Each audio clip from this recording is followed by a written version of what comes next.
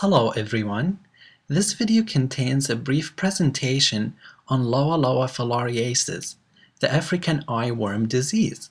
Hopefully, this presentation will provide you with a basic understanding of the disease.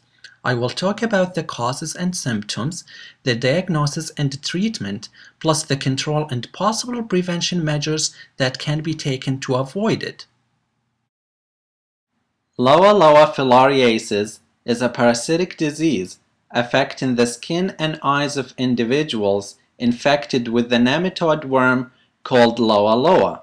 This disease is also known as luiasis, subcutaneous filariasis, calabar swellings, fugitive swelling, and African eyeworm infection. The first definitive record was by a French surgeon in 1770. He described the worm passing across the eye of a Caribbean woman in Santo Domingo. However, he was not successful removing it.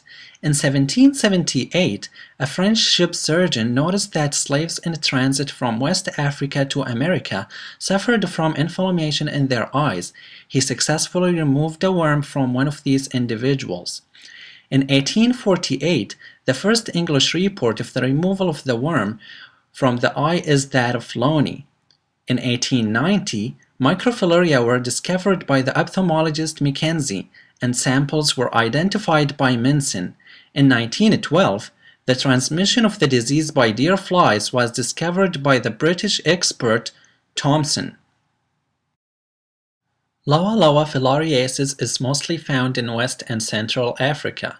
The disease ranges from southeastern Benin to southern Sudan and Uganda.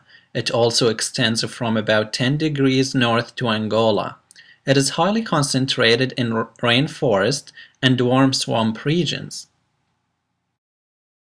Loa Loa filariasis is known to be endemic to 11 countries in the world.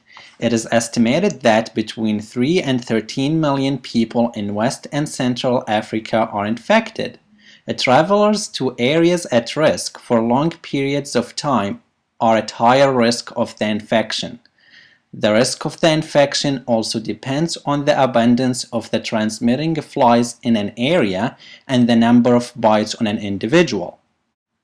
The causative agent of this disease is Loa Loa, which is a parasitic filarial roundworm that belongs to the phylum Nematoda. Its common name is eyeworm. Humans are known to be the primary reservoir for this parasite. Adult male worms range in length from 2 to 3.5 centimeters, while adult female worms range from 5 to 7 centimeters.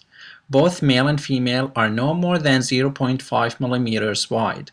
Microfilaria are 250 to 300 micrometers long and 6 to 8 micrometers wide. They are sheathed in a cuticle. Two species of flies from the genus Chrysops are responsible for the transmission of this disease. Their common name is deer fly. They belong to the order Diptera and the family Tabanidae. Deer flies are blood-sucking species. They are 12 to 25 millimeters long. They usually bite during the day. Females usually feed on blood for reproduction, and males feed only on nectar. Deer flies are most abundant in areas containing ponds, marshes, streams, or bogs. They come out only during the day when the weather is warmer. They usually bite during the day. Pain and itch are the most common symptoms of their bites, but more significant allergic reactions can also develop. The life cycle of Loa Loa can be divided into two parts: fly stages and human stages. Human stages. The third stage, filarial larvae, are introduced to the skin of a human host through a bite by a deer fly during a blood meal. These larvae develop into adults and are usually found in the subcutaneous tissue of a human host. Finally, adults produce sheathed microfilaria, which are found in spinal fluids, urine, sputum, blood, and in the lungs. Fly stages. The fly ingests microfilaria during a blood meal when it bites an infected human host. Following ingestion, the microfilaria lose their sheaths and migrate from the fly's midgut to the thoracic muscles of the victor. Then, the microfilaria develop into first-stage larvae in the thoracic muscles, where it also develops into third-stage infective larvae. The third-stage infective larvae migrate to the fly's proboscis and can infect another human when the fly bites to take a blood meal. Calabar swelling is one of the main symptoms of the development of this disease. Once the larvae enter the human body through the wound caused by a deer fly bite, they enter the subcutaneous layer where they mature into adults. The adult worms keep moving and wandering throughout the subcutaneous layer. Once they stop moving, Calabar swelling starts to develop in the surrounding tissues.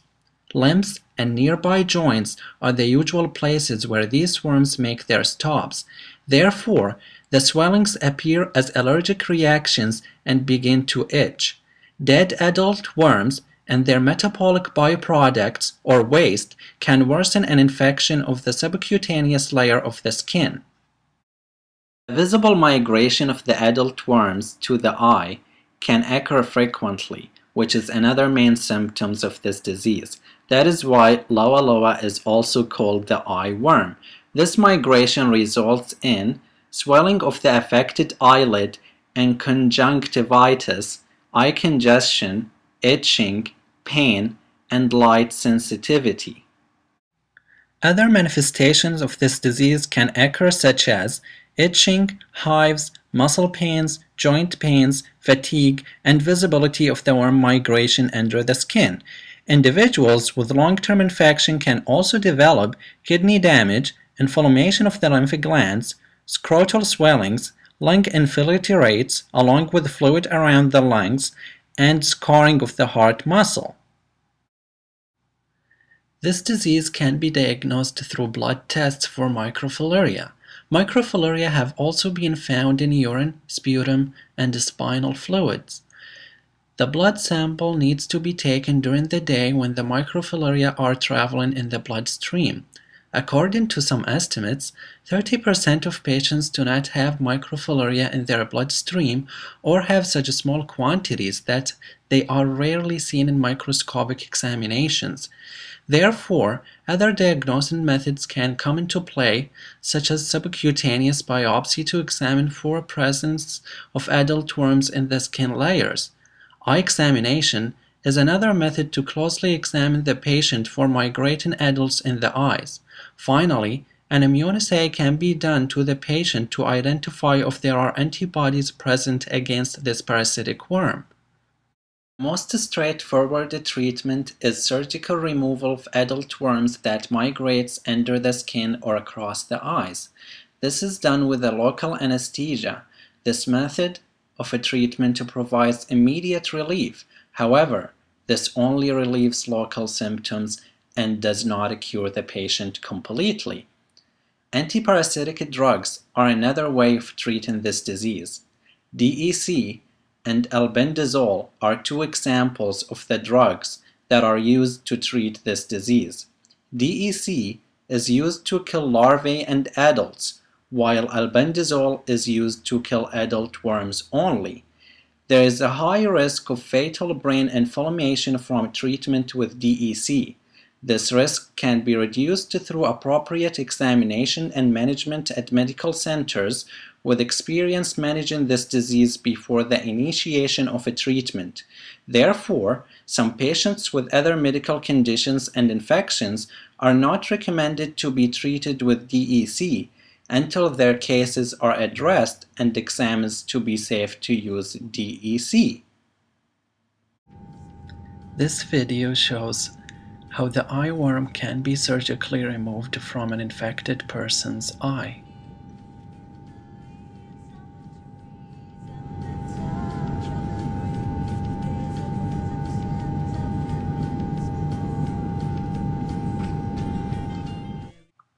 Unfortunately, no vaccination is available for this disease. However, 30 milligrams of DEC can be taken once a week by long-term travelers to affected areas as a protection method. Because deer flies breed in muddy shaded areas along river banks and are attracted to smoke from wood fires, avoiding those areas and conditions may reduce one's risk of infection. Other personal control measures can be done to prevent the infection. These include wearing insect repellent such as DEET on exposed skin and wearing long sleeves and long pants during the day when deer flies bite. In conclusion, to prevent the contraction of this condition, it is important to take some precautions. International travelers should follow prevention and control measures set forth by specialized agencies and disease control centers. Comprehensive information about Loa Loa can be found and studied further at the Center for Disease Control and Prevention government website, as well as the University of South Carolina's Immunology and Microbiology Department's website. Thank you for listening.